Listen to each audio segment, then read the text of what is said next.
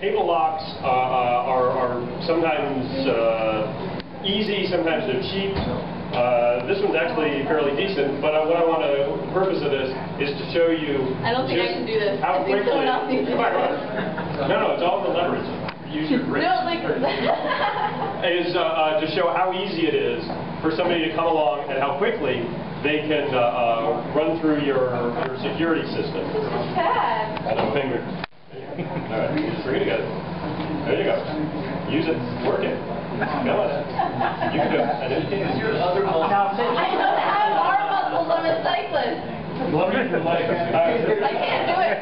So not everyone can do this. Use it like a thigh master. So not everyone's a bike thief. Yes.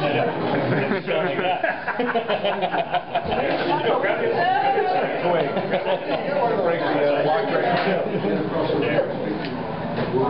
Hey, what is it? What happened? That's pretty good. Yeah, no, maybe some of that. You open? And it's not open.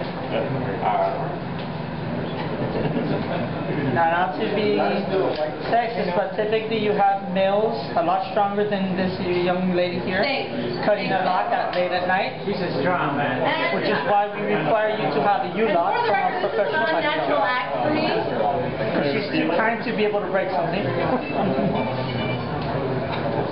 So this is an advertisement for what bike chain company? I had a cable lock. Don't say master lock unless they offer us. They broke the lock. Yes. That's the fall, I think.